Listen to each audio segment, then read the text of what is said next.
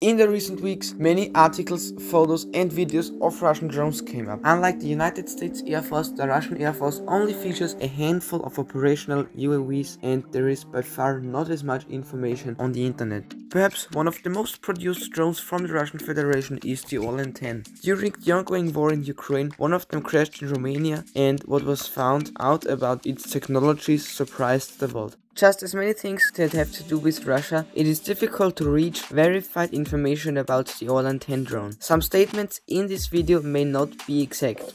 In the early 2010s, a Russian Special Technology Center, short STC, introduced the Orlan 10. In Russian, Orlan means eagle. It featured a standard high wing design and is, at least in the latest version, fully built out of composite materials like fiberglass and carbon fiber. As we'll see later, many parts of the original design came from RC model aircraft. I am personally an RC pilot, so it is a little easier for me to understand why they used 13 technologies and hardware.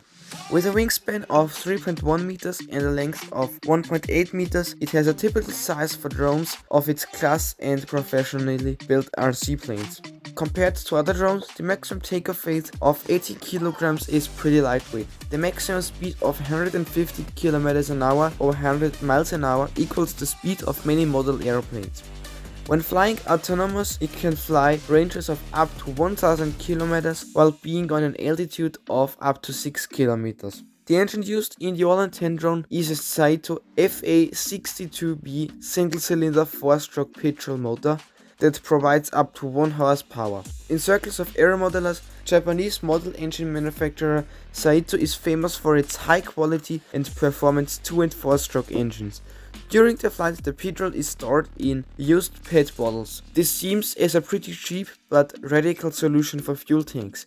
Once fueled, the Orlan 10 can stay in the air for up to 16 hours. Little details about the avionics and the camera systems are known.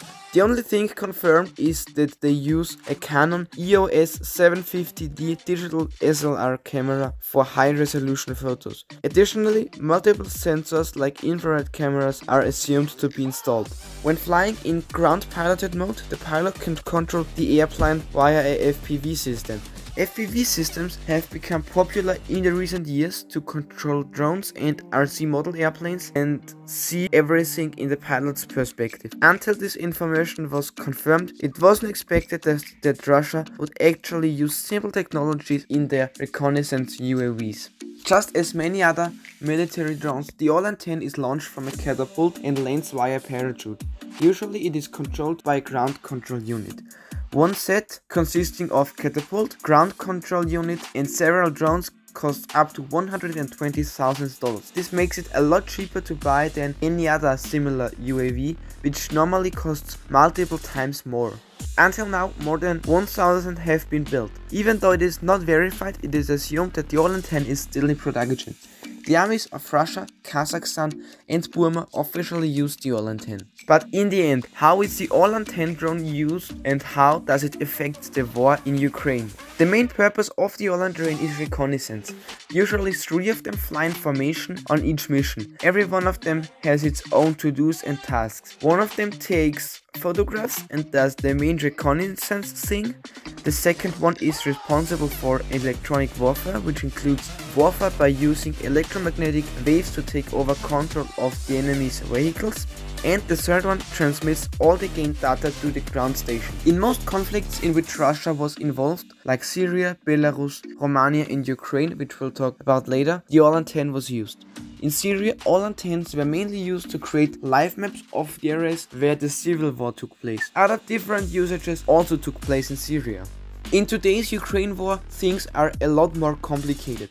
When the whole crisis started in 2014, Ukrainian officials reported several Orlan 10s to be shot down. In the years after, more of them followed. When the war finally broke out in 2022, new versions of the Orlan 10 were reported to be in usage. Later in March 2022, a Russian Orlan 10 crashed in Romania. Presumably it had observed the regions and countries around Ukraine, but this information was never confirmed. This crash Orlan 10 gave valuable insights in the technology used in the UAV. Without it, many details, especially about the camera systems, condition of the airplanes and other quite important details, would never have reached publicity. Still, we don't know too much about Russia's most common drone. This video contains almost all information available for publicity.